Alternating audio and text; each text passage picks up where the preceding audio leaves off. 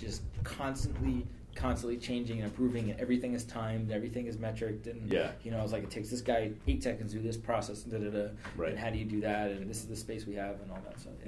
Every square inch and second is maximized, right? Yeah, he is. I mean, he went and got his own bubble wrap making machine, right? Because he found out that it cost 0.2 of a cent less for every box. Yeah. It was absolutely He is better at his job than anyone at the company. It's a great job. It's great. Yeah. All right, let me just go through a little bit of a pre-flight checklist here. Here we go. All right, so silence your phone. Let's see. This is your mic, so you're speaking into that as much as possible if you can. Try not to like talk off because it's like a unidirectional thing. So like, just try to get it closer to me. Or you're. I'm on it too. So like, that's good. Try not to tap the table like when you talk, although a lot of people like to do that. But I'll sort of just remind you. If you do it, I'll just sort of make that sound. Checking the levels. Can you just give me a mic check? 1 2 1 2. Mic check 1 2 1 2 3. Mic. Okay, cool. Clock is ticking. This will be completely edited after the fact, so we take the whole thing and then edit it down. Okay. Therefore, if you feel like you said something that you're like, wait, strike that off the record, just say that, and the editor will hear it. So you'll be good with that.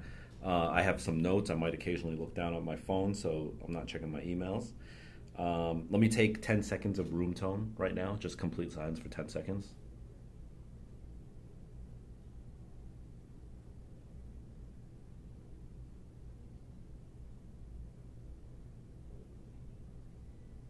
Cool. All right. Sweet. Okay. Ready? You're in a comfortable position. This floor is kind of loud, so if you could try not to roll around. It's very loud on the chair. Okay. So, intro, who you are, what you do. Tell us who you are. My name is Josh Luber. I am the CEO and co-founder of StockX.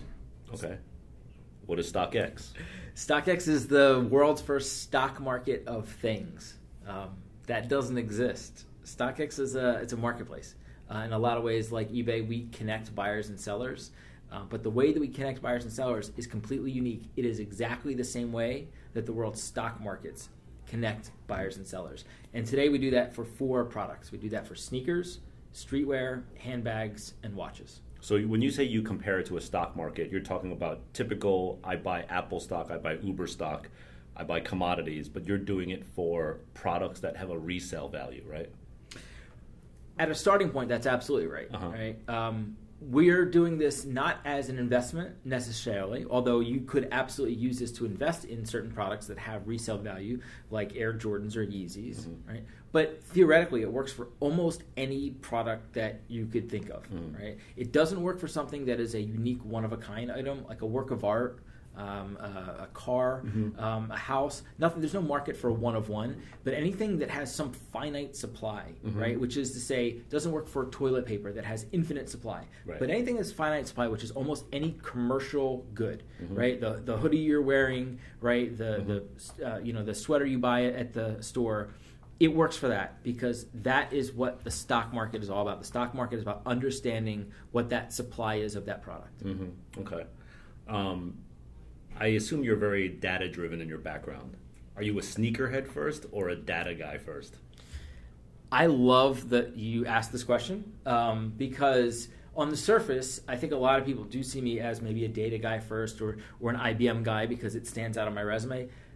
I just turned 40. I have the exact same story as every other 40-year-old sneakerhead, which is I grew up playing basketball when Jordan played. I always wanted Air Jordans. My mother would never buy me Air Jordans. As soon as I got some money, I bought Air Jordans, right? I've been collecting sneakers since Everyone's got that story, yeah. Literally, it's the exact same story, right? I mean, anyone. Which Air Jordan was the one that did it for you? Jordan 5 Grape.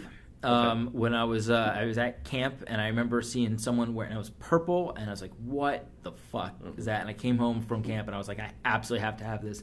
And my mother was like, 125 hours, no way, get out of here. We used to go to this discount store called John's that was it was like all the shoes were in plastic bags. Like and shrink wrapped? No, like not even that, almost like a not even shrink wrapped, like literally like a plastic bag, like you would put fish in or something like that, right? That's how they displayed the shoes. Yeah, and they were all stuck in the racks, right? So you had to pull them out, look, and they were all like $29. It was $29 a pair, and like if you pulled them all out, you might be able to find like an old pair of Nikes or something like there. I actually have a pair of Brooks that I still have that I like once pulled out from there. But that's how we used to get our shoes. And then as I got a little bit older and I started playing basketball, you get like one pair a year. But like the Nike Air Maestro, like I still have that from like my junior year. But no, I mean I've collected sneakers probably since I was 10, 12 years old. Mm-hmm.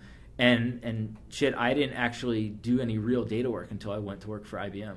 So growing up, you weren't like a natural-born quant? No, I was a natural-born entrepreneur, though.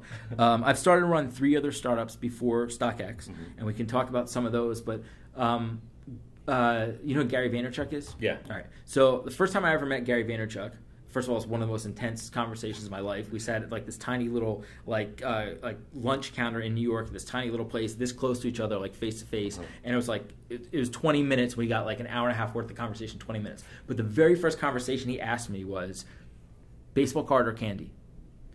And I was like, actually both. When I was in 6th grade, I sold chewing gum. When I was in 9th grade, I sold blow pops, and I collected baseball cards all growing up until about 92, 93, where you shift from like baseball cards to like girls and whatever else you do when you're a junior in high school. But so I was an entrepreneur from a very early age, before that word really existed, and so it was sort of just a natural growth, and data just became one of those notches as you start to build different skill sets around being an entrepreneur. Were you really good at math? I was. I was definitely really good at math, and I was really bad. I was like 800, 500 on SATs for math, English, so the split. I was definitely a math guy. When he asked you baseball card or candy, what was he trying to get out of you at that? He was trying to understand whether that I was, a core, entrepreneur. Whether it's been something that's in my blood for forever, or whether you're new to the game and you're just trying to do something, and which is fine, and not that people can't do that, but like again, it's around age. Gary's about 4 or 5 years older than me. At our age, like if you were a male entrepreneur at our age, you probably did one or the other, was selling baseball cards or trading baseball cards or selling candy, because those were the two sort of natural hustles for a 10-year-old kid in 1988, right? And so that's totally what it was. And it was like, I looked at him and I paused for a second and I knew exactly what he was talking about. Yeah. And it was actually both. For me, it was comics, which is the same vein as 100%. Yeah, baseball cards. 100%. Yep. Tried to start a store out of my garage, pricing little comic books and stuff. Yeah. And for baseball cards, it was Beckett. Was there some version of that? Was a price guide for comics? Yeah, I think it is Beckett's actually. Beckett did comics also? Yeah. Yep. Exactly. So you had baseball cards, you had Beckett's, so you understood this idea that like some cards were worth more than the other, right? Which is a very simple supply and demand idea.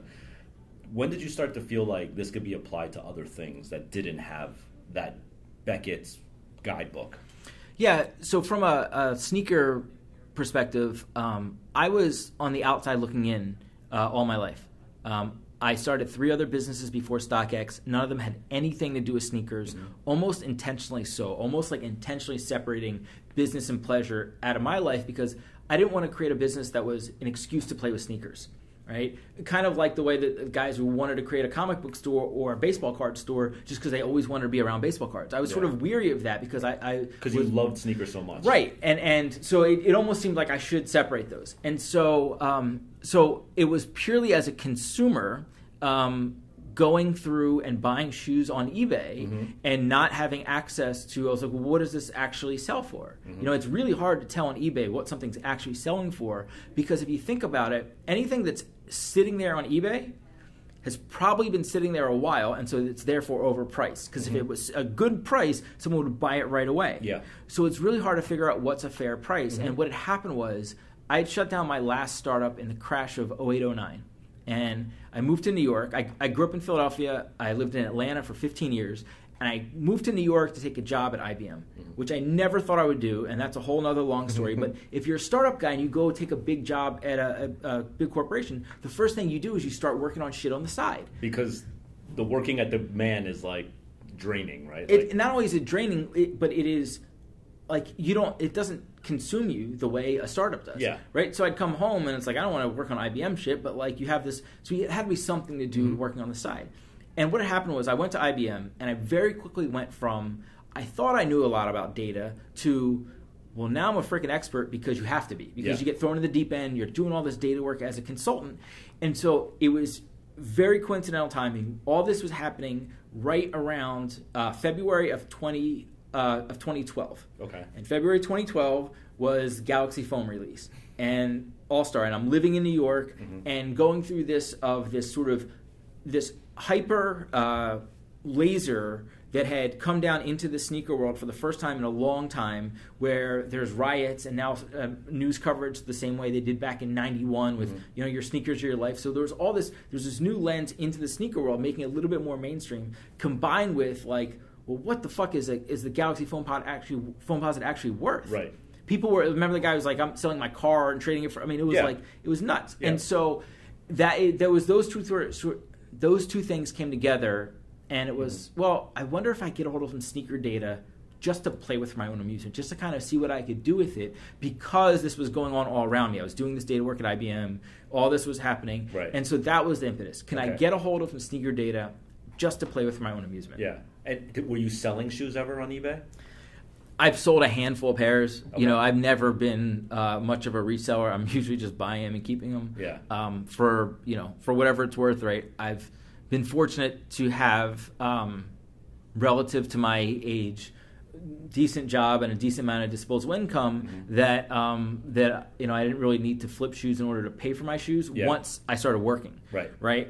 And earlier it was sort of begging your mom, but like once I started working, like the first thing I did was I went to the mall and bought a pair of Jordans. Like, Well, if you've ever tried to sell shoes on eBay, you'll know that like you've had that feeling where you're just like, if you had a bad day, you might just charge something differently than on another day, right? You do some like quantitative research. You see what other people are selling for, but at the end of the day, you're like, fuck that. I think I could get twice as much. And there's a kid that's just like $50,000 for a pair of phones because he feels like he could get some idiot, right? A sucker. So that obviously frustrated you to see like this fluctuation in price on an hour-to-hour basis.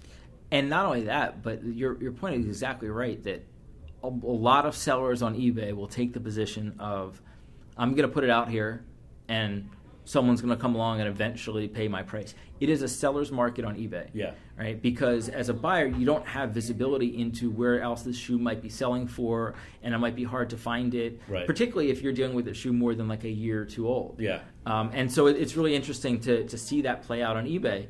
And so again, it was really just sort of personal curiosity in the beginning. Yeah.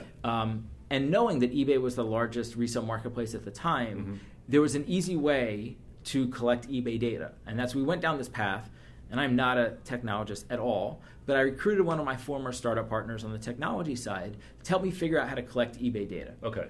And if you've ever seen an eBay auction or an eBay link on a sneaker blog, right, that is part of eBay's affiliate marketing program. And so you go on whatever, Nice Kicks, and you'll click that link and it'll take you to eBay, and if you buy something, right, Nice Kicks gets a affiliate fee. Yeah. That same function, right, as opposed to taking that auction and just dropping it onto a website, you can take that auction and just drop it into a database. Okay. So it was actually really easy from a technology standpoint to be able to collect eBay auctions. And so really easy? Like you don't even have to ask eBay for it. So it's really easy if you... So it was just short of me being able to do it, right? So my former partner on the technology side, from his point, it was super easy, right? To be able to tap into eBay's API and build it. eBay has a terms of service, and their API is open for certain reasons, right? So you're allowed to collect it. What you're allowed to do with it, that's a different question. And was what you were doing with it sort of gray? Sort of gray is a very good way to put it. It's a very positive way of putting it. Yeah. The reality is that what I was doing with it, they were okay with, because I was driving everything back to eBay. So ultimately what Campless was, and the company we created was called Campless, which was a sneaker price guide. Before it became StockX, it was a sneaker price guide, and then we would just drive people back to eBay for affiliate links. So eBay was really okay with it, even though we were creating data out of it that maybe was a gray area. Yeah. Ultimately, because we were driving people back to eBay, Right. they were okay with it. So Campless, this previous business, was really like, if you've ever tried to buy a car, there's the Kelley Blue Book, or as you said, the Beckett's baseball card price guide. Campless was a price guide only. Now you know the price, you still got to go out and find it somewhere for that price, right? That's all it was. 100%. Okay. Right? Campless was the Kelley Blue Book or Beckett for sneakers. Then we would have a link, and people would take people back to eBay, and they were still on their own to go buy it. And were you making money through affiliate marketing dollars as well? Yes, but nominal. I mean, right? Like the whole business was, you know, Tiny. it was first of all, it was a side project I was doing on the side while working at IBM. We had a couple other volunteers who helped because they either love sneakers or they love data or they just wanted to be involved, like my brother. But there was no real money in the company. We made a couple bucks. It paid for like the servers, and that was it. But theoretically, I guess if we had millions and millions of viewers and traffic, we could have made real money. But you know, it was always around the data and just trying to do something fun with it. Yeah, I remember though in those Campless days, there was a couple of times where like bigger blogs and media outlets would actually like cite you guys. Right, and that was the start of building something bigger. In the beginning, it was purely a price guide. We created a blog to go with it that was kind of like Freakonomics for sneakers. Like commentary on the market. Yeah. And some was commentary on the market. Some was trying to just create interesting storylines. There was one that people liked a lot. It was titled, "Are Sneakers More Like Stocks or Drugs?" And sort of comparing the stock market and the drug trade and how do sneakers compare and contrast to both of those. Which one is it closer to, by the way? It's a lot closer. The people and the way they act is a lot closer to the drug trade, but the sneakers and the data is a lot closer to the stock market. Okay, so it's a hybrid of yeah, two. it is a hybrid. But you're right. And so what had happened was because of some of these other interesting stories and because there was no one doing real analytics on the secondary market, we did start getting cited by other people. And notwithstanding what some people may think about him, Matt Powell was the first person to link to us, to highlight us, to start talking about us on Twitter, because he's a data guy and you know he understood that there was some real work going on. And by the way, that was the reason we started the blog, because anybody can just put a number on a site and say, you know, whatever Jordan 7 Bordeaux is worth $300. We did that first, and then no one really cared because anyone. So then we said, we need to it's like third grade math class. We need to like show our work. Yeah.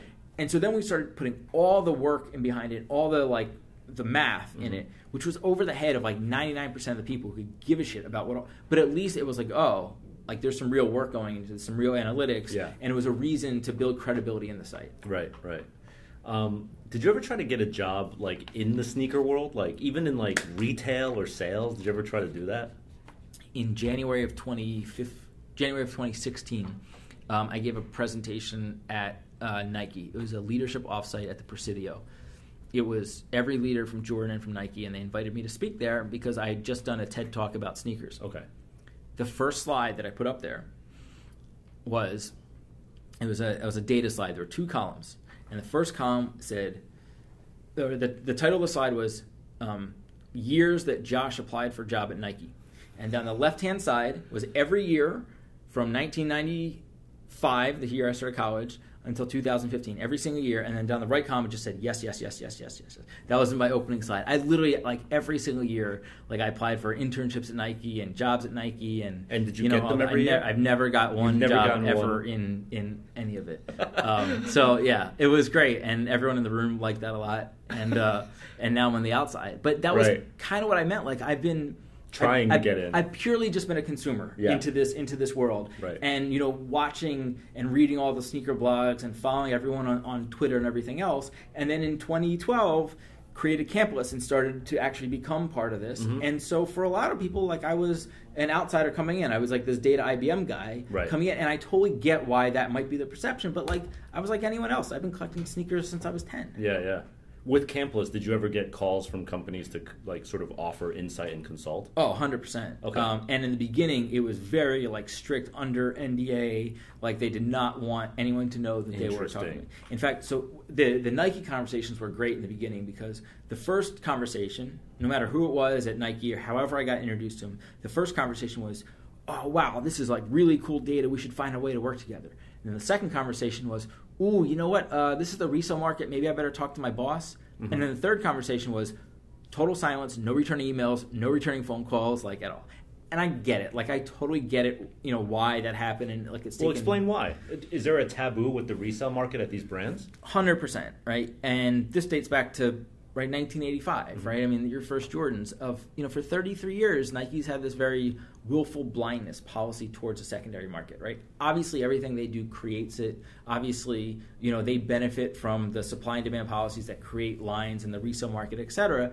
But, you know, there's been a really lot of bad PR associated with the resale market, right? 1991... Air Jordan on the cover of Sports Illustrated, right? Your money or your sneakers are your life. Yeah, with a gun, yeah. Right? I mean, we all remember that. You know, stories. Kids getting trampled. Right. And so there's a lot of dunk. reasons.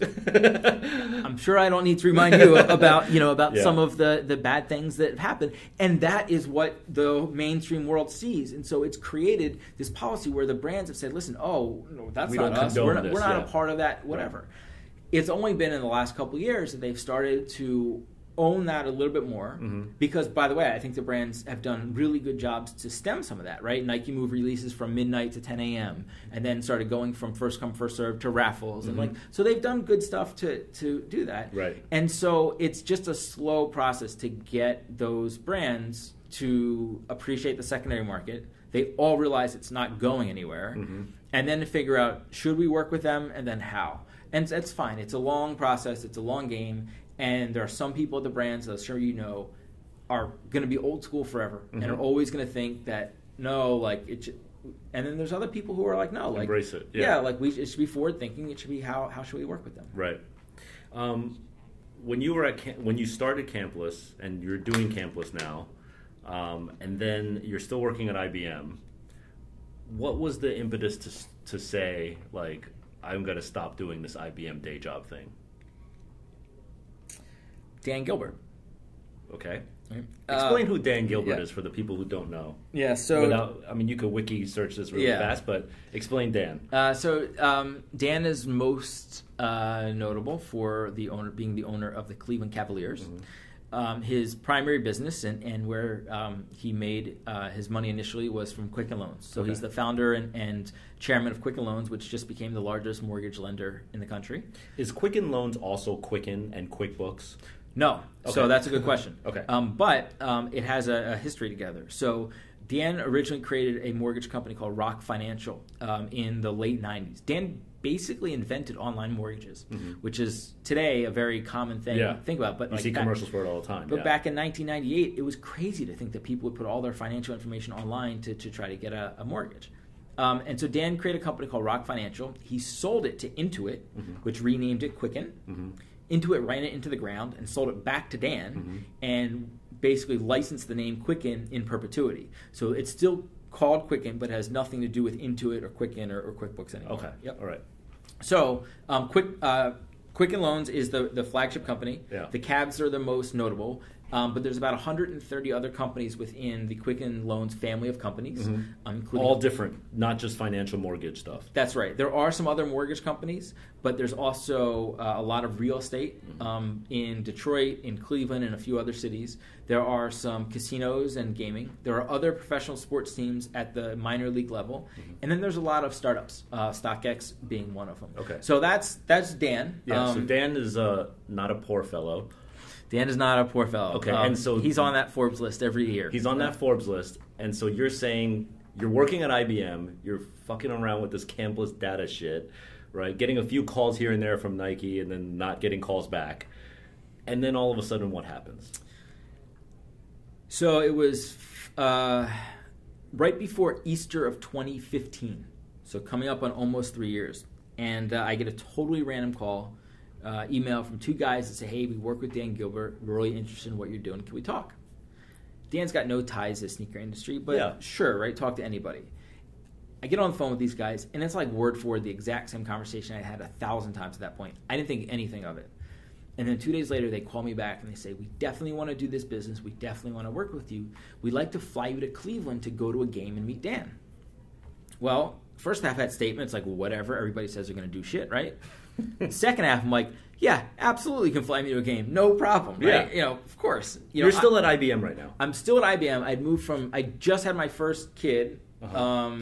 And I just moved from New York down to Philadelphia where I live. Okay. Right. So, and Campless is still not making a ton of money. No, not making. We're really no money. I mean, it was purely a passion project on the side. The thing was there was enough people using it, and there was enough interest, and people really liked it, and it was clearly had a very defined niche that no one else was playing in. So there was something there.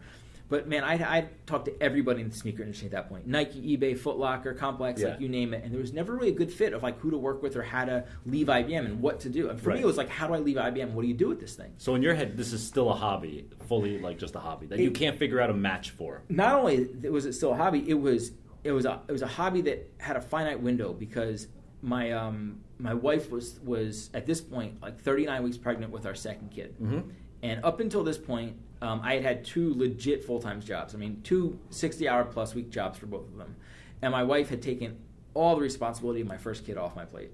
I just got to kiss her and put her to bed. It was, and I knew that there was no way that shit was going to fly once the second kid came. I didn't have to ask her, it was known, yeah. It was stop with the Campless, basically. Something was going to have to give, right? I had 2 jobs and 1 kid. I was about but literally a week before that happened, I get a call. A week before your second kid is born. Yeah. My wife's 39 weeks pregnant, and these guys call me up and invite me to a game in Cleveland, and so I didn't think really much of it from a business standpoint. So I'm telling my wife, my friends, I get to go to a game with the owner of the Cavs. Yes, that was the highlight. You get to go to a game. That was the whole story, man. That's all I thought was coming out of this. And and these guys were like, I know it's short notice. Could he come on Easter Sunday?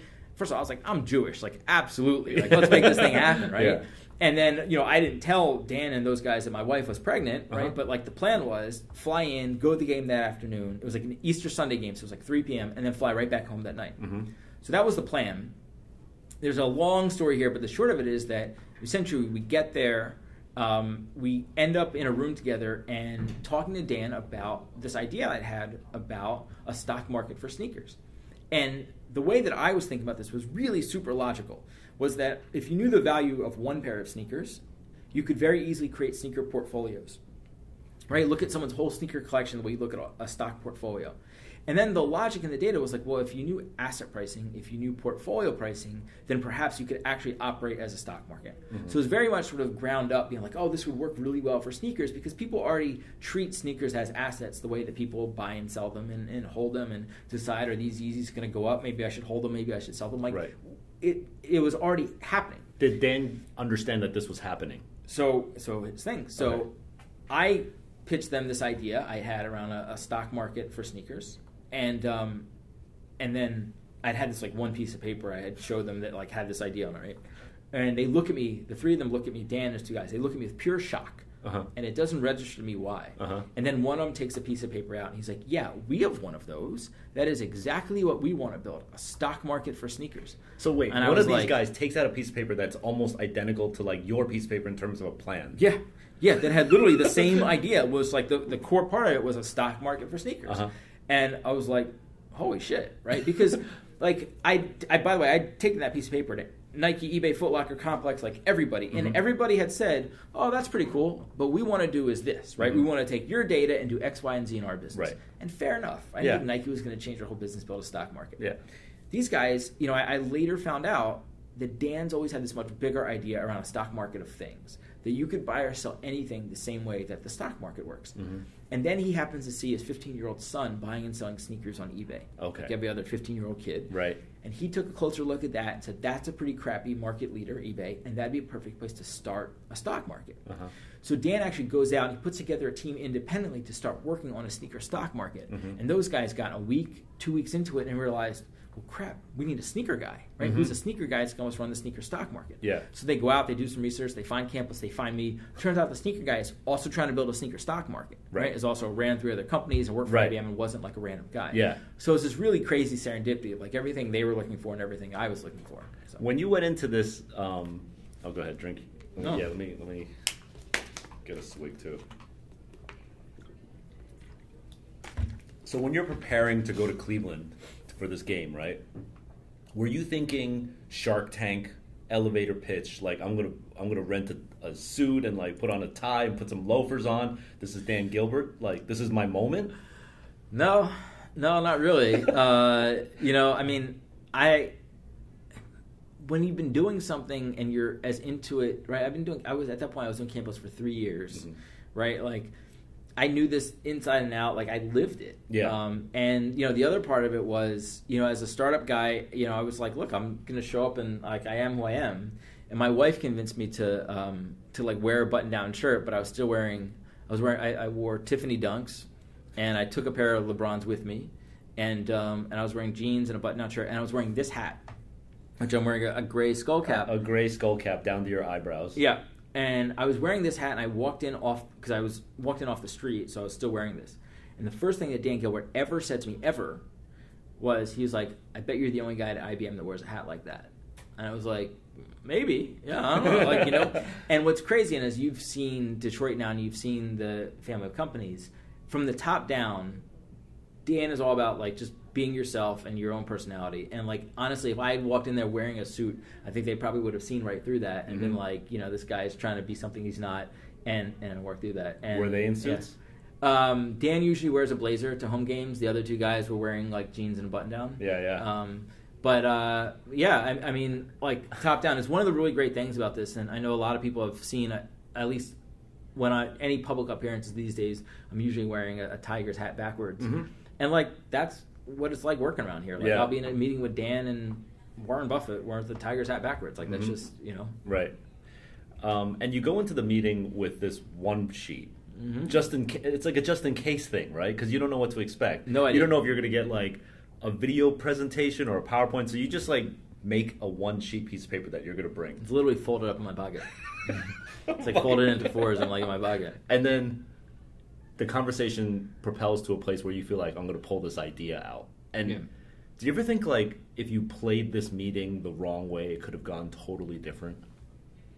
Like, what if you went in with, like, an easel and, like, a 20-page PowerPoint? How would it have gone? Well, first of all, we were meeting at the Cavs game, so it was pretty hard to bring an easel into the Cavs game, right? Yeah, but some people would have gone OD on it. Some people would have gone crazy overboard. Yeah, no, it's true. I let my wife convince me to wear a button-down as opposed to... that was the only thing. Right? Yeah, and I was like, all right, it's fair enough. Right. Look, it's funny. I later found out that when they found Campless... honestly, the way they originally found Campless was because they were trying to size the market and understand, is this something they should go after? And I was the only one who had sized the resale market. Yeah. Had just sort of come out that the resale market was worth over $1 billion, and it got a lot of press. So anyway, as I'm thinking about going into this meeting, I lived it. It was like there was no other way to do this than like just the way that I existed. Right. But was really interesting, and to your point, so I later found out these guys did the research. They found Campless. They found me. They went out. They looked on LinkedIn and they saw I was a JD MBA. Right. I have a JD MBA from Emory and IBM, and they were like, "Oh, this guy's way too corporate for us." Right? That was their initial thought. Yeah, we need a sneaker guy, not this guy. Yeah. I was way too corporate for them, right? And then I walk in wearing a skull cap and and all made this the right and move. Sneakers, right? And it was funny because there's not a lot of people like within Dan's inner circle that are like MBAs or whatever. Like Dan's much more of a real world guy than an academic guy, and absolutely values like the grit versus the brains. Yeah. And so it turns out that I played it right. But yeah, I guess if I had, I think if I had worn a suit, that meeting would have gone way different. Right. Yeah. Okay, so were you leave the meeting, you go back home to your wife, right? So not quite. So here's what happened. Okay, so this is the best part. So what happens? Because you're supposed to be there Sunday and go home. I was supposed to fly right home that night. So what happens is we sit there and it's very clear in this meeting that there's this crazy serendipity that everything they were looking for and everything I was looking for, and all this is happening literally in the locker room at the Cavs game on Easter Sunday. So at this point, Dan's like, well, you got to come out to Detroit to see everything and meet everyone. And it was Sunday. So I was like, oh, well, my week's pretty light this week at IBM. I'm sure I could come whenever. So his assistant looks at his phone. He's like, how about like Tuesday or Wednesday? Dan's like, put your phone away. Why don't you just come back with us right now? And I was like, okay. So like I text my wife, please don't go into labor. I text IBM, not sure if it'll work tomorrow, sorry. So we fly. Wait, you had to hold on. You had to be at work the next morning at IBM. You have a wife who's about to burst any second. You have a billionaire saying, come back to my office right now. Those are some hard ass fucking decisions to make right there on the spot. IBM was an easy one, right? Yeah. IBM was an easy one, okay. And like, you know, my wife's been pretty supportive, and we already had one kid, so if, you know, it was the worst. I don't know. It just, you know, it was you all. Followed him back to Detroit. I rode with him back on his plane back to Detroit. Right there. Yeah. We packed up. We went right to the airport and flew with him, which was great because I got to spend a lot of time talking with him. We get back to Detroit, spent all day in Detroit on Monday. The tour that you went on, the tour, meeting lots of different people, different parts of the business. Monday. Okay, pause right here. Mm-hmm. I gotta interlude here and say that we both have a commonality. We both play poker. Yep. Okay, so if you play any poker, you'll know that there's tells and there's showing your hand without having to show your actual cards, right? So now here you are, you just pulled out your one sheet of ideas of this freaking pet project that you've been working on for 4 years now, right? And now he's saying, fly on my private plane back to my headquarters. What's the poker player Josh saying now? Are you like, yo, we got a deal, or are you trying to play it mad cool? Like, inside, it must have been fucking like fireworks in your body. So yes. Right. Talk about what was going on in your body, like in your head, what was going on. Well, in my head, everything's going. There's a million things going through your head. Yeah. Right. Like, don't fuck up. Right. Don't screw this up. Well, honestly, at that point, I was still on a really just some combination of surprise and high. Okay. Right? Because here's the thing, I've been doing this for 3 years. I mean, I talked to everybody in the sneaker industry. Yeah, no one really supported it. No one even like really got it, right? And let alone was like, yeah, I want to do this. And it was like, holy shit, this guy literally is trying to do the exact same thing that I'm trying to do. Like, what? First of all, like the fact that there was one other guy in the whole world trying to do the exact same thing, and then it happens to be one of the most successful business people in the world, right? That would be like, the part that scares the shit out of me. Yeah. Well, I wasn't even at the scared part yet because it was still so incredulous this was going on. Because first of all, Dan's got no ties to sneaker industry. Mm-hmm. It's been 3 years and I can't even get him to wear sneakers, right? But like, you know, he's always had this bigger idea, and it was just the whole thing was just very serendipitous. Yeah. And so I was just rolling with it and was like, we're just gonna roll with it. And in retrospect, the way that I handled the trip was also, I don't think on their part it was an intentional test, but it was absolutely a test from navigating this environment and working here. Because working with Dan is 95% just unbelievable and a dream, and you like it's just phenomenal.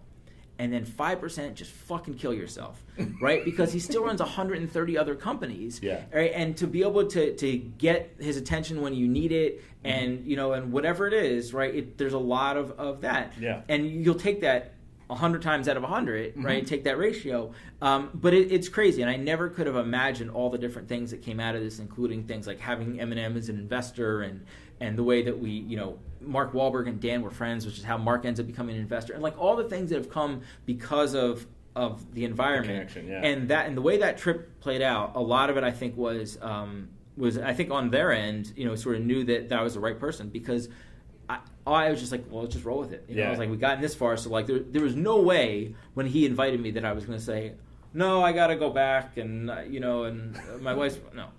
One of the two guys that was there knew that my wife was pregnant, and Dan didn't, and I wasn't gonna interrupt this thing and tell him. Yeah. But see, that's a poker move right there, because you knew that. Yeah. You knew that by injecting the pregnancy and urgency of your wife, it would have changed the dynamic of the relationship. Dan would have said, like, you need to go home. Yep. He probably would have given you the plane to go home. Well, I don't know about that. He definitely would have maybe go home. Yeah. And now knowing him today, he would have. Yeah. So what happens is, so we go back, we tour the whole city on the first day. Monday afternoon, back in Dan's office, he says, hey, listen, you know, we'd really like you to stay another day to keep talking. And I was like, sure, why not, right? I text my wife, I'm like, please don't fucking kill me, right? I text IBM, not show up at work. You know, I literally wore the same clothes for 3 days straight, right? I thought I was going there and going right home. Yeah. Right? Finally, end of the day, Tuesday, back in Dan's office, and he's like, listen, we all agree we think this is the right fit. We want to buy Campless. We want you to come here and run the company. And they finally let me go home. I get home at like 1 a.m. on Tuesday night, and my wife's waiting up for me. And I walk in, I was like, yo, I think we're moving to Detroit. And she's like, what the hell? I thought you went to Cleveland. Right? She thinks like you're on a rager right now. Like, what? You know, it's like I was like, I might have like forgotten to mention that we flew to Detroit. But you know, it was funny. I was actually on my way out the door Tuesday after they had kidnapped me for like 3 days. At that point, someone had back channeled that my wife was pregnant. He ran after me, and he was like, "Hey!" He's like, "Hurt," and he gave me a stack of like Cavs onesies and other stuff like for the kid. And fortunately, my son wasn't born for another 8 days, so it worked out okay. But yeah, the whole thing was interesting, and honestly though, the real poker comes into place from after that, right? Because what happened from there was Dan saying we'd like to buy Campless, and then I actually had to negotiate that deal, right? Because you didn't sign a document. No. Right then and there that week. It was like, let's start this discussion. How long did it take from saying we want to buy Campless to signing something? So that was Easter, so it's like mid-April, and we signed a deal on, we shook hands on June 3rd. 2 months. So yeah. In my experience, that's actually really fast. It was really fast. No, there was still legal stuff that we had to work through after that. But in terms of and by the way, most of that time was me waiting for Dan. And so here's the thing. And fortunately we were apart. I was in Philadelphia and he was in Detroit, because what would happen was he would send an offer. I would very studiously and professionally send a counter offer within 24 hours, and then I'd wait, and I'm literally like refreshing my phone like every 4 minutes for like a week, right? And like in my mind, you know, every minute, every day that goes by, you know, all the things go through your head. I'm like, what? I fucked up. And the reality is, like, he still has 130 other companies to run, and you know, and his guys who are working with him were like, don't read anything that's into him. You know, it's just hard to get stuff back in front of him, and da-da. And like now, I see that, and like, fair enough, but it doesn't change the fact that I refresh my phone every 4 minutes for a week and a half, right? Like, And then I'm surprised you even had the balls to go back. And like, how many times did you have to counter? So we went 2 rounds, and then on the third they came back and they basically did not come back with a third and said something like, maybe we should just wait. And then I was like, fuck. And I was like, listen. And this was to his guys who were sort of managing. I said, listen. I said, can you just get me in a room with Dan? I was like, if you get me in the room with Dan, we can get this deal done, right? And this was like on a Friday, or it was like a Thursday. It was a Thursday, and they said, all right, like, da-da-da. They came back to me a little bit later. They're like, Tuesday, right? Like, if you can come up Tuesday and do this. By the way, this time they're not offering to pay for my flight. They're not offering to pay for a hotel. There was nothing, right? There's like, if you want to come meet with Dan on Tuesday, persona you can meet with him non Tuesday. grata, no more private. The negotiations had changed drastically. So I fly myself up there on Tuesday. I book my hotel room. Right. I get there 8 a.m. I'm meeting with like his guys. We're having like breakfast. And I have no idea whether they even want to make a deal at this point. I'm like, do you guys want to do this or not? Like, am I going in there and he's just going to tell me to fuck off? Like, what? And they're like, no, we definitely want to do this. I was like, okay. And so the meeting was set for like 1 p.m. So, you know, we hung out and did some stuff during the day. 12:45 comes around. They're like, Dan can't meet until 3. Okay, fine. So we do some stuff, right? 3 o'clock comes. Dan can't meet until 4. Okay. He can't meet until 5. This was the first game of the Atlanta Hawks playoff series in Atlanta, and I knew Dan had to leave at 5:30 for the game, right? So it's meeting's supposed to be at 5 p.m. He's supposed to leave at 5:30 for the game, right? I'm waiting outside his office. 5 o'clock, he's not there. 5:10, he's not there. 5:15, he's not there. 5:20, he gets in his office. He pulls in his guys for 2 minutes. So I go in there at like 5:22, right? And he has to leave at 5:30. You know you have 8 minutes to something like that, seal right? this deal. Right. And so I walk in, and as I'm walking in, before I sit down, making conversation, I said, "How's Kyrie's leg? How's Kyrie's foot? Kyrie had hurt his foot in the last round." I got 7 minutes on everything you ever want to know about a foot injury. I'm like, what? He just goes in on Kyrie's foot. And you were hoping it'd be like 30 seconds of him saying, yeah, no, it's fine. He's going to be good, you know. And then we got the deal done literally in like 1 minute. And he sat down, and we were close enough, you know. And he definitely wanted to get it done, and we were able to get it done. We both made a few concessions, and we got it done at the highest level, right? And what was best was, he was like, let's walk out there and tell them all we couldn't reach a deal. And I was like, okay. Sure? So like I had to pretend like I wasn't like on cloud nine, and I was like, yeah. And then like fortunately he broke really soon. And I was like, yeah, that was fine. And that was great. And I was all happy. I literally like 5 minutes later, I went in the other room. I called IBM. I gave my notice, and I went back to Philadelphia. And then that next Monday, 5 days from then, whatever. Monday through Friday, every week for the next like 4 or 5 months, I was flying from Philly to Detroit, starting to work on StockX and looking for a home, and eventually move my wife and family here. But literally from the next day, that next week, we were trying to take Campless, what it was, and turn it into StockX. Mm-hmm. Wow, that's an incredible story. I mean, you were still working at IBM at the time, so you're negotiating this deal, you're countering this negotiation. But at the same time, you knew that your alternate was just going back and working at IBM. Like, what leg did you think you had to stand on negotiating with this billionaire? I have no idea.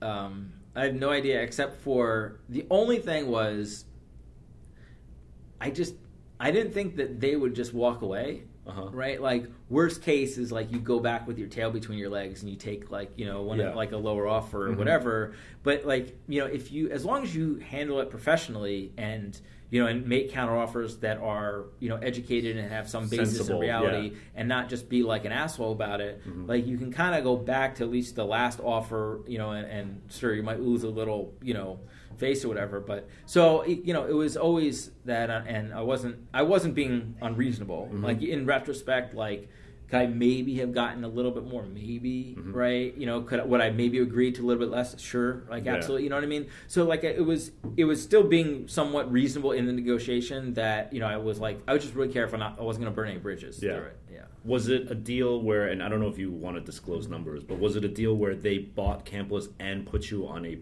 like sort of salary and equity still in the new company? Yeah. So so Dan bought Campless, and then we became equity partners in StockX in turning Campless into StockX. And so as the CEO of StockX, I have a salary, and as a co-founder with Dan and Greg Schwartz, who you met, who's the COO, we all have equity in StockX as well. Okay.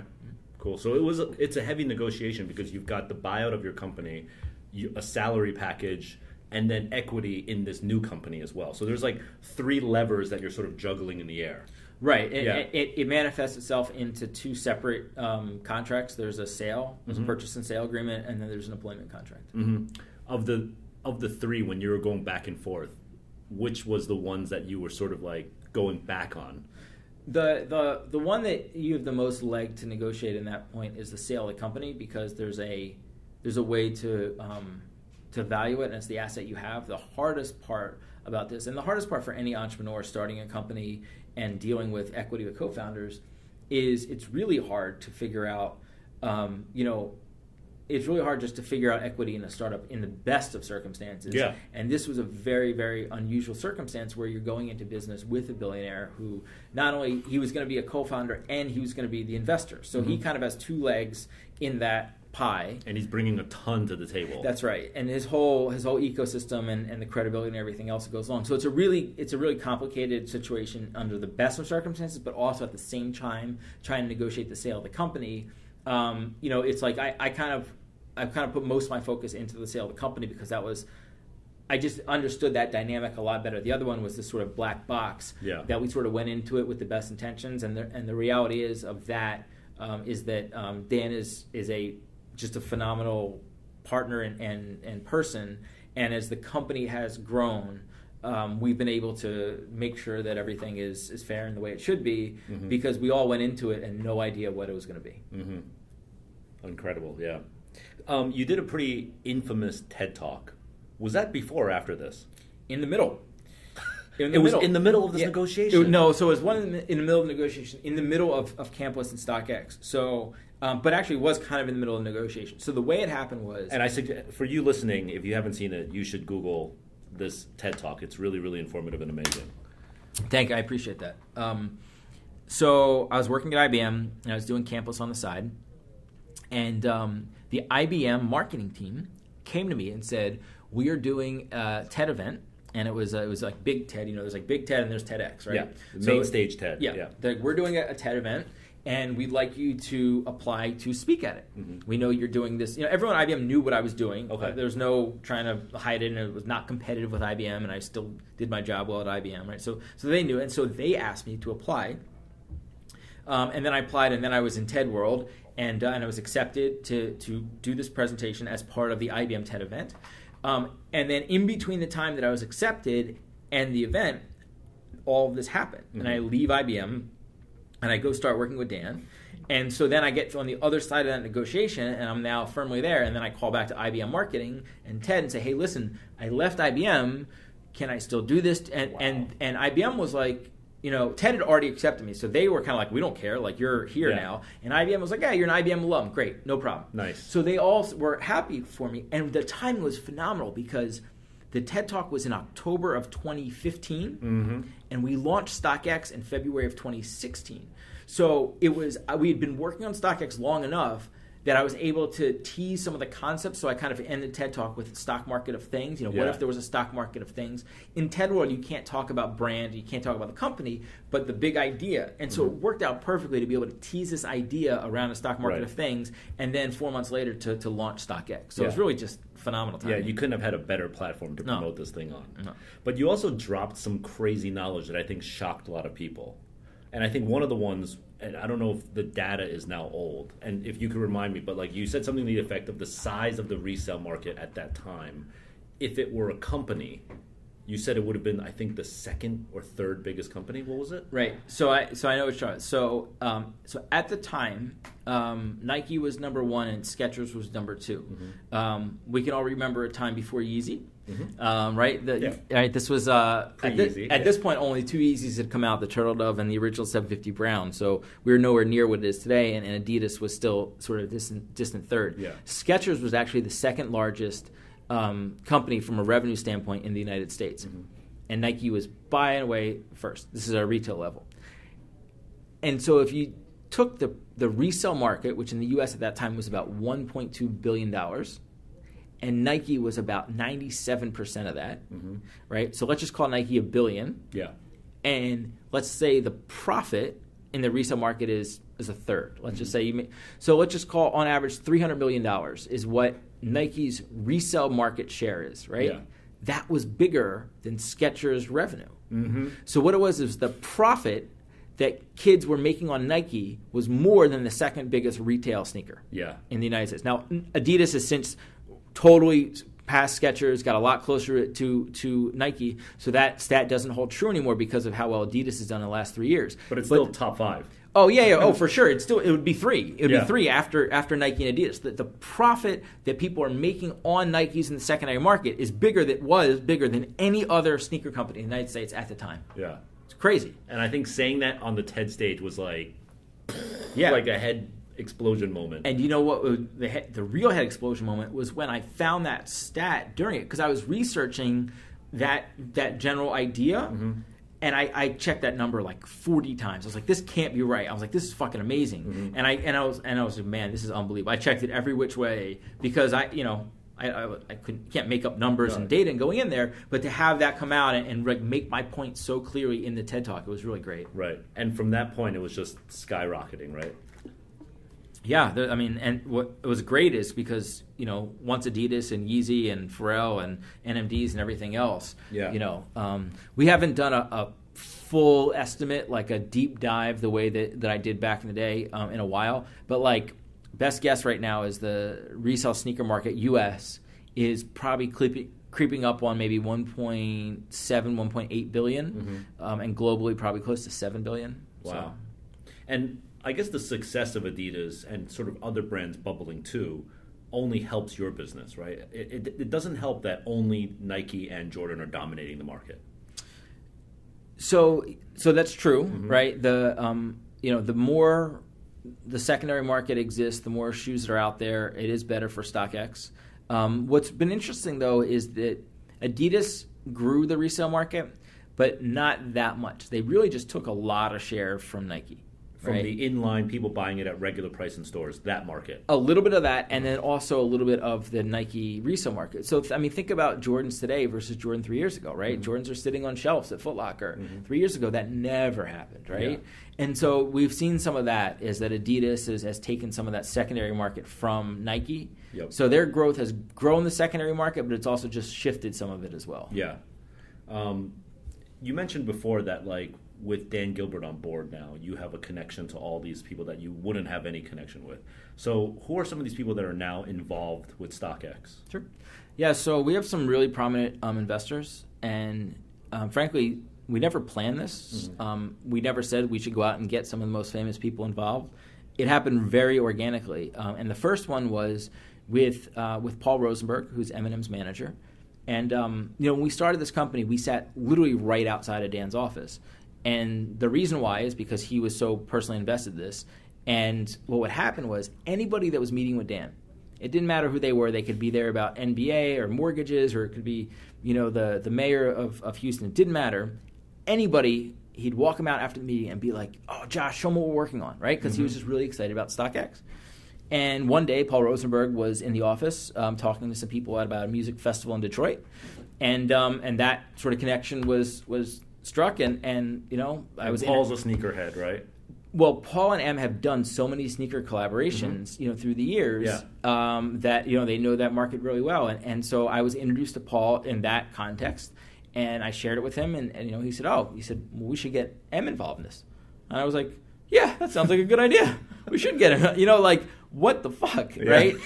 And so that was the first, and it was great. And by the way, of all the people I've worked with at this point, there's probably no one who's more professional and smarter and just in that space than Paul. And so he's been phenomenal, and we've been super lucky that he was sort of the first one for us to work with. Mm-hmm. And obviously we've done some really cool stuff with Eminem. But it kind of grew from there. The second one was we were in a meeting, and just randomly came up that Mark Wahlberg wears a lot of Jordans. Mm-hmm. Dan says, "Oh, I know Mark." Like an hour later, I'm on an email chain with Dan and Mark. 2 days later, I'm in Beverly Hills at Mark's house going through a sneaker collection with him.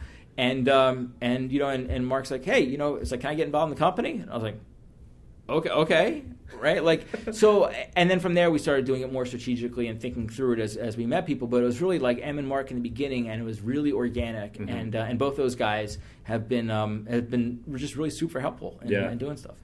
In these meetings, who have you met with that you were like very, very like, holy shit, this is a moment now. I'm like nervous as hell. M. There's no question. So the first one. Yeah, well, so I didn't meet M for a while because it was really just through Paul. And at the time, he was working on his new album, which just came out a couple months ago. And so, I mean, look, I'm of that age, right, where his first album came out.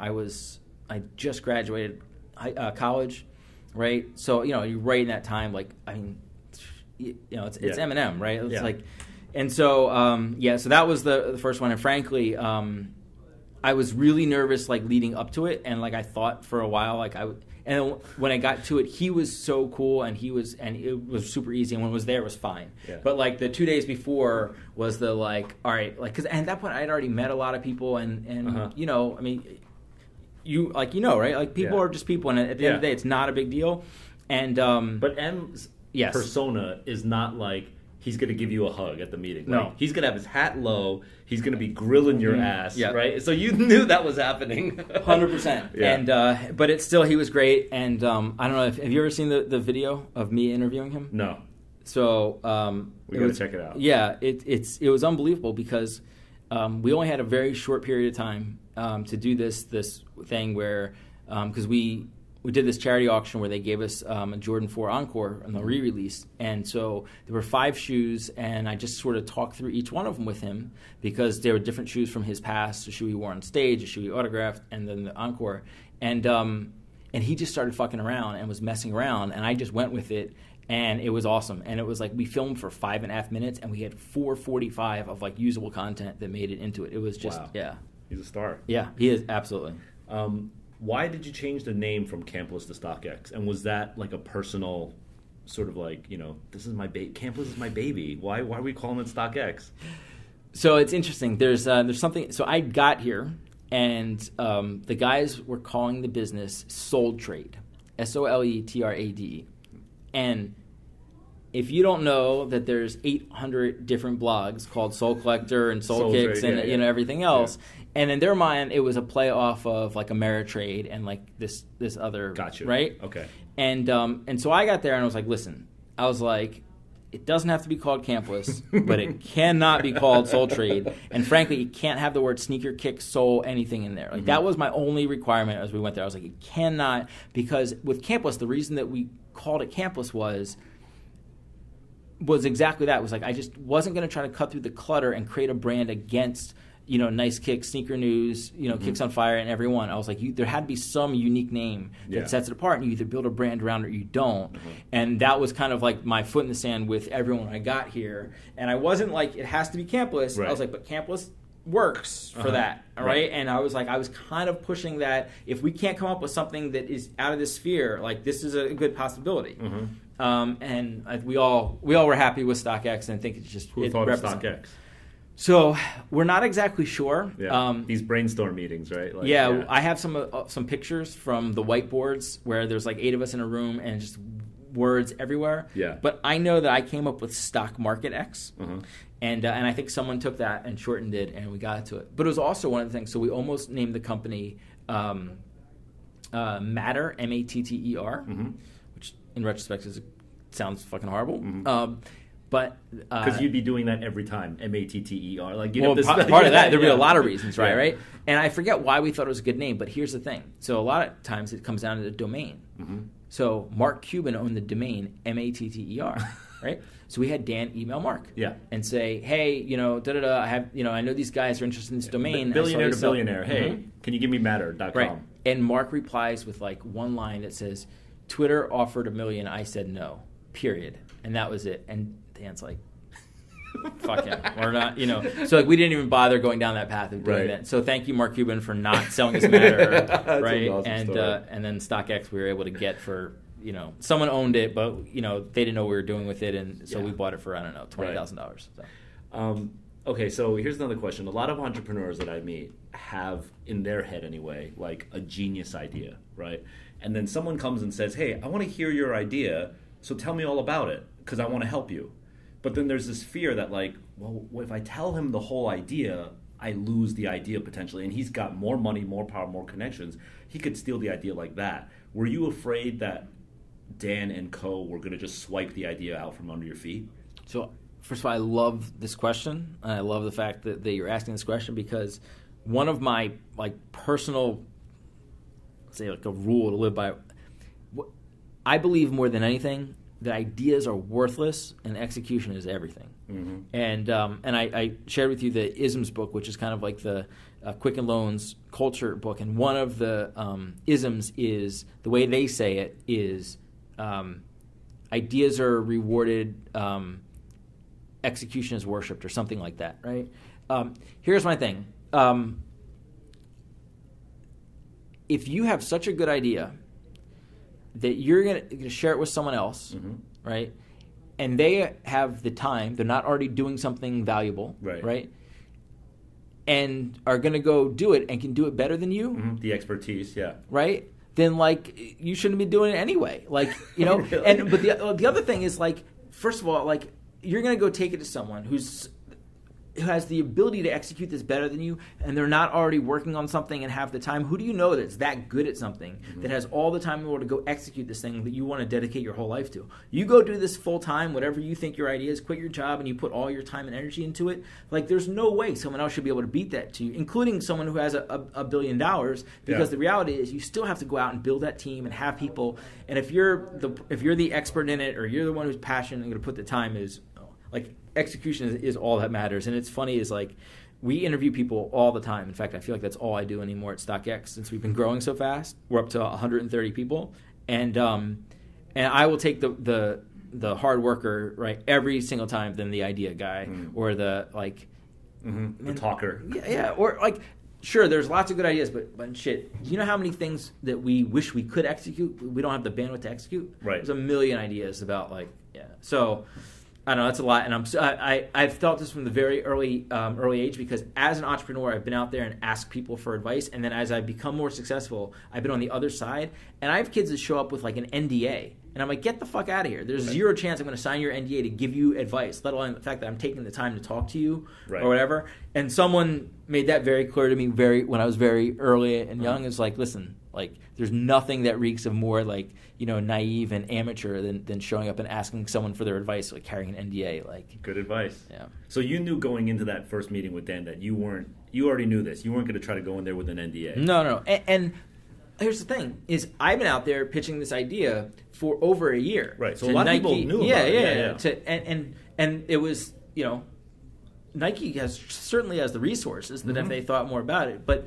no, like the other thing is like they still have to have someone to do with that. So if you're Nike and you see that idea, right, you either say, this is an amazing idea and this is the right person to do it with because, you know, they're passionate about it, they want to do it, right? Or you say, we're going to take this idea and try to force someone else to execute it or whatever. So, yeah, so I've been pitching this to many people for a long time, and yeah, and it was just crazy that Dan literally had the exact same idea. Yeah, it's great advice. You said earlier that the one thing you didn't want to do was do something within sneakers because that was your passion, right? Now, how do you feel? You've somehow combined your passion of sneakers with your job, entrepreneurship. It's your livelihood now. Are you still impassioned about sneakers as you were before? Yeah, it's unbelievable. Like it is, it's just absolutely unbelievable to, first of all, to be a part of that community and to have created something, you know, in that community, to have friends that I grew up, you know, buying sneakers with that, you know, email me and be like, guys I went to played high school basketball with, it'll email me like, remember those shoes we used to wear then? You know, I bought them on StockX. Like it's just amazing. That's so cool. And it's just like, as someone who was outside looking in for so long and just a consumer and just a reader of tweets from you and, you know, and Russ and Matt and you, I mean, like to now to be a part of that and sitting here with you, like it's unbelievable. And like maybe I should have tried to do that earlier, or maybe this was just the way that it was supposed to happen. Yeah. Exactly. So you don't have any loss of passion for the culture now that you're really entrenched in it? I don't have any loss of passion. I have a much more objective view of sneakers, particularly the condition of sneakers and boxes, as I see our customer service and what happens as people freak the fuck out over, like, you know, the stitching is off on their Yeezys or there's some manufacturing defect or whatever. Like, I used to get upset if I'd get a pair of shoes and it had a manufacturing defect or a box, and like, man, you know, they're just shoes. I certainly wear my shoes more often than I did before, and have a slightly different viewpoint on it. But no, like it's amazing. I love when it. You were giving me the tour of the space, you were saying about some of the interesting things that you find when people send in their shoes, right? So what are some interesting things that like you found in shoe boxes? Yeah, that's amazing. I definitely did not expect that. Apparently people hide a lot of different stuff in shoe boxes at their house. It's not just a rap lyric. Like, no. They actually hide valuable stuff in their shoe boxes. Yeah, well, so today you met the guy who runs our operations facility, and they found an envelope with $7,500 in cash in the shoebox. With the shoes in it. With the shoes in it. So I guess this guy was hiding the cash in his shoebox. He emailed us and said, hey, you're about to get a box, and please, can you find this? And we found it, and we're going to return it to him. But the number one thing we find in shoeboxes is, drum roll, it's weed. It's weed, right? Like kids hide their weed in their shoeboxes and then forget and sell it and ship it to us. And sometimes we have to reject the shoe because now the shoes smell like weed and we can't sell them. Yeah. Those of course they would forget that there was weed in it because they were smoking weed. right. Exactly. The real question is, do they weed in every shoebox, right? Or just one? No one has ever claimed their weed. We get people have said, "Oh, I accidentally sent you money." They want their money back. No one's been like, you know, they just kind of pretend like it didn't happen. And we have to, you know, we call security, the building security, and make sure it's. You know, whatever happens to it after it leaves our facility is fine. But that's the power of a Dan Gilbert organization. You've got people, we have our own security force. Did you see the security room? Yeah. Did they take you to that today? Yeah. That's pretty cool, right? Yep. Yeah. All right, let's talk about the state of sneakers really quick. I think there's not much of a better expert that we can speak to about the state of sneakers without having to wear the sort of like Nike or Adidas or Foot Locker hat, right? Everyone's got an initiative in this. Everyone's got an angle. I think you have a true sort of just barometer of what's going on in the market. So you mentioned Matt Powell before, who was an industry retail expert in footwear, right? And Matt Powell, if you follow, I highly suggest if you're into the sneaker game, you should read Matt Powell's Twitter account because he reverse trolls on people like crazy, right? But his big thing is that Kanye and Pharrell and the rest of them have nothing, zero, zilch to do with the success of those brands. True or false? False. 100% false. And you'll argue him in his face with this? Yeah, it's funny because I follow Matt Powell on Twitter, and I feel like we all kind of take our turns going after him. And like I spent a good day. I think it was like really early on at StockX, and I just took my turn, and I spent all day just going back and forth with him, and like and I was like, look, you're not arguing with a 14-year-old kid here. Like now, and I'm a quant. Yeah, I've got data here. Yeah, and it was fun, and I felt like I made some good points. And does he honestly believe it, or is he trolling? He's got to be trolling. He's got to be trolling because he's clearly a smart enough guy, right? He clearly, look, he's an old guy who's not in touch with the culture. Fine, right. But he's a smart enough guy to understand that. So like, I almost feel like he has to be trolling. But I've never met him in person, and I've never met him in person, so this is not my opinion. But the people that I know that met him in person think that he's just an unbelievable dick, and like just think the guy's a complete asshole and don't like him. And this is secondhand, so I'm not saying that. But and so I don't know. Like maybe that's how he thinks he stays relevant by keeping this fight going. Right. Because certainly when he fights it, like everybody tunes in to see who's gonna argue against it. But like that's ridiculous. Yeah. So what is your opinion of it? Because there is the Yeezys and stuff are relative to a Stan Smith or a Superstar or an Ultra Boost, very small quantity. So is it? But you really feel that there is a halo trickle effect happening? Yeah, and that's the key, right? The theory of the halo effect, right, is that you can't get a Yeezy, and so you will then buy a different Adidas. Tubular Doom, which looks like the Yeezy. right. Yeah. But I think what Adidas has done really good with particularly with Yeezy, right, is one, getting Kanye and Pharrell, getting them in other Adidas products rather than their own, right? We saw Kanye first wearing Ultra Boost before the Yeezy came out. Right, we've seen, Pharrell has the Stan Smith, whatever, that collab, thing that he does with Stan Smith as well, and they've been very careful about not increasing the quantity of those too much, right? They started really small with the Yeezy, rumored there were 9,000 pairs of that first 750, and even on the last big one, so when they did the Beluga 2.0, and they did the blue tint, which there was rumored to be 500,000 pairs of those, they were still reselling for about double retail, right? Which means the demand is so great, they've done a good job of not producing more supply than demand. Yeah. And as long as you do that and can keep that gap, right, then like just by nature, right, there's so many other shoes that touch that because of Boost, because of NMDs, because of shoes that look like that. They've done a good job of creating other silhouettes around that look like that. Like it's just obvious. It's a huge stretch from making the argument that back when Jordan sold out, that the Jordan 11 Concord sold out, so I'm going to go buy a Mellow, right? Like that's a stretch. Yeah. Like that's so far different from an aesthetic, and even though they're both basketball shoes, they're so far different as opposed to having, we're going to go buy an Ultra Boost. Oh, and guess what? We're going to buy the Ultra Boost that Kanye was wearing because it's a white-on-white Ultra Boost, right? So I just think Adidas has done a really good job of leveraging that strategy. Yeah. I mean, at the height of it, there was a moment where inline NMDs, like non-collaborative NMDs, were selling above retail. Yeah. It's unheard of that a regular shoe sells above retail. That was crazy. Yeah. Yep. Okay, I recently did an interview with Sarah from Colette, and she was reminiscing on the old days of how when she first started Colette, Nike would drop 10 special edition shoes a year. Like we're talking like air woven here, you know what I mean? And then like a sock dart there. Now, as you know, it's multiple exclusive limited edition drops a week.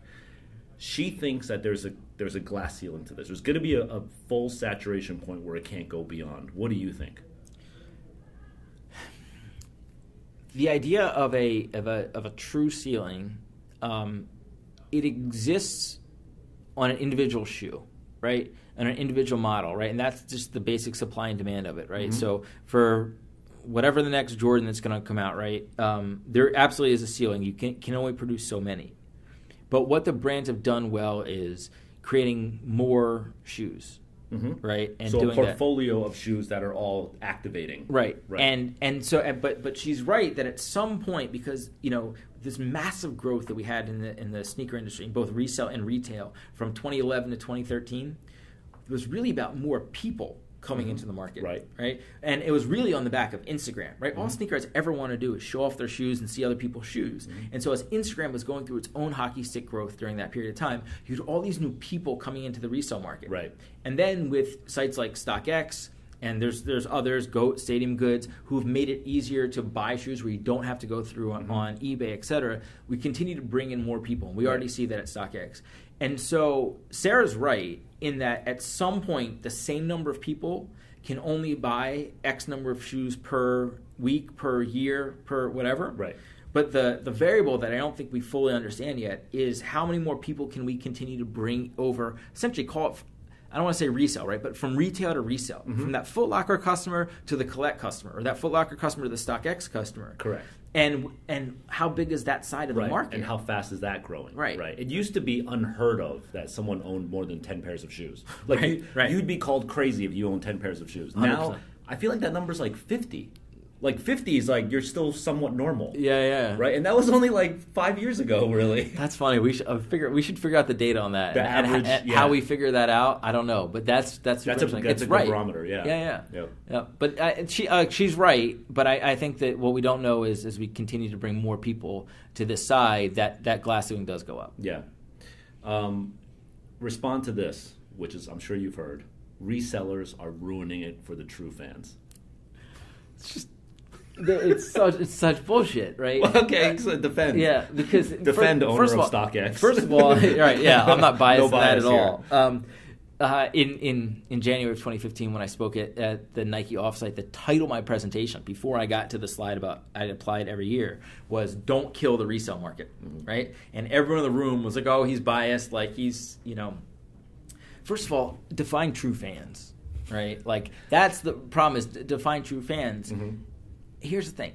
The game is great, right? Nobody wants every shoe to be available. If you could walk into the store, if anybody can walk in the store and buy a pair of shoes, no one's going to want it. If you can buy the same pair of shoes that my mother can buy, like my mother's really cool, but no one else thinks that, right? Yeah. So or if you walk into like a classroom and all other 30 students are wearing that shoe, you don't want to wear that shoe. 100%. That's human nature. And it's human nature. It's not about sneakers. It's not about, but everybody wants to be on the side that gets them, right?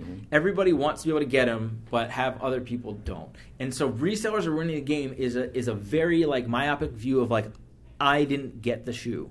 Yeah. And that's fair. And like you're supposed to be upset. And that's part of the game, right? So FOMO was part of it. FOMO was absolutely part of it. But like if you think for a second that you would like it better the other way, like you're just fucking kidding yourself. Like I really, really want, whatever, the off-white ones. And I didn't get the off-white ones. But literally if they were as ubiquitous as a whatever. Skechers. Yeah, right? Yeah. No, then no one's going to want the off-white. Like it's such bullshit, right? But it is actually the intended reaction, and it is the natural human reaction to think that way.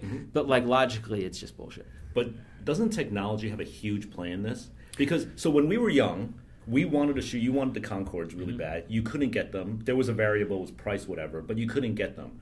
Now technology has allowed it so that you can get it. Isn't that really like the differentiation? So that's a really, really good point, right? Because there's an argument to be made that what we're not mad at resellers, we're mad at bots, right? Or we're mad at the people that are cheating the system in order to be the ones that get it. Okay, that's fair. But back in the day, there was no bots, but the guy whose cousin worked at the store he's the one who got the shoes every time anyway, right? Or the guy who brought the baseball bat to the lineup got in the front of the line. Yeah, there's other versions. There's always been some version of this, right? The fact is, there's at least some part of the limited sneaker market today that is truly democratic, right? Like Nike sneakers app, we all just enter the raffle and maybe we win and maybe we don't. Sure, I'm sure there are some sketchy things that go on at raffles at sneaker stores, right? But at least some of that is random, right? That you possibly could win the raffle. Now, there's still first come, first serve, still backdoor stuff. There's still bots. There's always going to be parts of that, right? But at the end of the day, like, there's always been some way around the system and having it connect, and you know, like, it's sort of another human nature type thing, right? Like if you and I check into the same hotel and I got a suite and you didn't, and you're like, how'd you get the suite? I slipped the guy at 20 when I checked in. That's a lesson learned. Oh, you slip a guy at 20. That's how you get a better room. That's like 100%. 101 basic, right? 100%. Yeah, and that's not changing. So this is really just like reality at the end of the day. 100%. Do you ever feel like the hype now that sneaker companies achieve feels a little manufactured? Whereas maybe like when we started out in the SB days and stuff, it felt really organic. And this is just my perspective. But do you feel that way too? Like, do you feel like it's kind of manufactured right now? So, when's this going to air? Not in a while. Like, not in a while? Yeah. Okay. A couple weeks. All right. Okay. So, we just did, or we'll have just done. You can edit that however you want. Okay. We're doing a release with Trolley. What's Trolley? Trolley is the gummy candy company. Okay. That made gummy James Harden shoes. Okay. Right? And this is a project with Adidas and Trolley as a way to release gummy James Harden, like their gummy candies that look like James Harden shoes, the Harden 2. And we're literally doing a release with them. And like, there's probably no greater definition of like manufactured hype than the fact that like we're literally doing a release for a gummy sneaker. It's gonna be like the world's like largest gummy sneaker. And like when this was first brought to me, I was like, get the fuck out of here. I'm like, there's no way like we're doing this with like a gummy sneaker, right? On the other hand, like Adidas is behind this, Harden is behind this, like, and to be part of that, and like I actually like I really love gummy candies. Like I eat gummy candies like all day round, and so we did it because we thought it would be, a sort of fun thing and a funny thing to be a part of.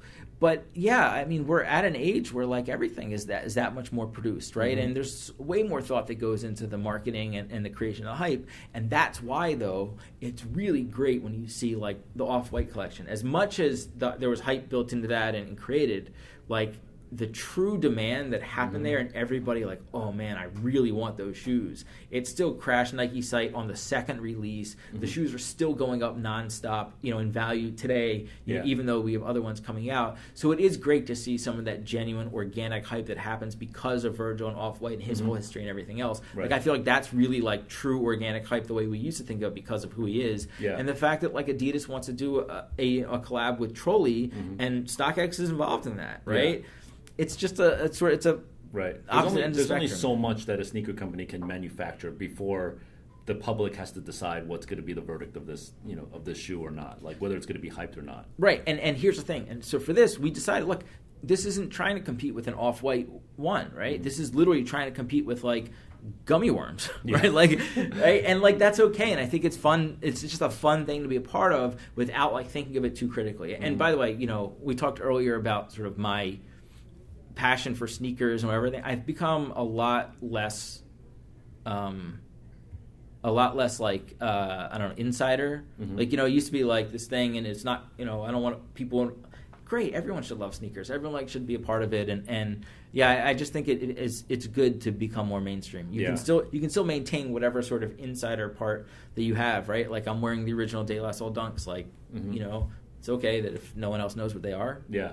There's the insider. Yeah, but I think it's great that it's mainstream. Sneakers are awesome. Yeah. You mentioned earlier about the Jordan problem, where it's been years since you've seen Jordans sitting, even retro ones. It's unheard of. It's never happened before. If you were sitting with high-level Jordan people at the table, how would you address this issue with them? Yeah, I've been doing it. Okay, so you have been talking to them. Yeah, I mean, publicly and privately. I've been telling them for years to stop supply, right? Like end it. Yeah, no, just to stop supply, like stop oversupplying. The problem has been oversupply, right? I mean, the whole thing is just a supply and demand game, and so it's counterintuitive to a retail company that they want to sell as many products as they can. Exactly. I get that. That's their business. Especially when you're telling them to stop supply of retro product, but the other product no one's really buying ever. Right. So what are we going to make money from? Right. Tell me, Josh. 100%. It is not an easy conversation, but here's how the math works. So let's say that demand for any shoe is 100, right? Demand for a shoe is 100. If you produce 96, then all those will sell out instantly, right? 100 people want it, 96 available, no problem. They'll all get bought. There'll be some secondary market, a couple pairs will get sold, great. But if demand is 100 and they produce 101, they might only sell 70 or 60 or some number way below 96, right? Because as soon as you cross that threshold, we're now into the territory we talked earlier where anybody can buy it. And they're everywhere, yeah. And all of a sudden, like, people don't want them. There's some, call it true demand, of whatever that number is, maybe 60. 60 of those people's true demand, we will buy it. Doesn't matter if everyone else has it. We just want that shoe. Yeah. But there's some part that's like sneakerhead demand that sits in there. And so there's some number, right? Once you cross it, you will actually sell, some percentage less. And that's why it actually, financially, it makes sense. The problem is that number of demand, it's not an exact science, right? And that's the hard part for Nike to balance. And like, in my mind, and my advice, I've said this publicly and privately every single time, is like, you have to err on the side of going under. But Jordan, in the past few years, has been hammering that number that you said. They've gone over every time. Like, it's just, not even like accidentally over. Straight raping. 100%. And they've been fortunate that some of those, the demand number is so high. Black Cement 3s, right? Bread Space 1s, Jam. right? Space Jams. That number is so high that they still resell for a little bit, even with putting 1 million pairs into the market, right? Honestly, do you think it's greed? It's not, greed's the wrong word to look at it, right? Okay. It's corporate initiative. It's business. It's business. Like, it's business. Like, they have obligations to the shareholders and the company. Like, there's only two ways to increase sales and increase, either you sell more or you sell it for a higher price, right? And the way that companies like that work, it's like you have certain targets you have to beat last year, and like, I worked at IBM, like, I know that, and it sucks from a consumer standpoint that we end up in the middle of it. But like, at some point, our interests should align, and they should start to cut back supply and make it a little bit more limited. The problem is, at the exact same time they were doing that, Adidas was running the exact opposite strategy around Yeezy and Pharrell and totally taking advantage of it. And that's why, right now in StockX, over 60% of our business is Adidas. And how about when it started? Probably about like 2%. 2 to 60, yeah. The beautiful thing about business is that if you're talking to these Jordan people, right, you either should do it on your own, but if you don't, the problem will rectify. Like, you're gonna have to do it eventually, and now they're at that point where it's like they just have to do it, not because it's by choice, but they just have to now, because the public doesn't want it anymore. So they're reducing numbers regardless. That's right. And they actually just did it last week or 2 weeks ago with the Jordan 9 bread, the black and red version, which we didn't think would resell at all here at StockX. Like, it's a Jordan 9, like, and apparently they must have really cut supply, because that was our top seller for like a couple days, and that only happens if there's not enough out. So I think they're taking it to heart a little bit and understand. And by the way, Larry Miller made a public statement about 3 or 4 months ago saying they recognized that they had oversupplied the market, which is kind of crazy that I'm sure he's known this for a long time, and Jordan Brand executives, but now saying it publicly that we recognize we've oversupplied, like, that's a... Yeah, totally. But you don't get to be a subdivision of a brand and be the number 2 biggest brand in the world still, That's crazy that, like, they're a division of Nike, but the second biggest sneaker company in the world. Yeah, it's crazy. You don't get there by not selling a lot of shoes. Right.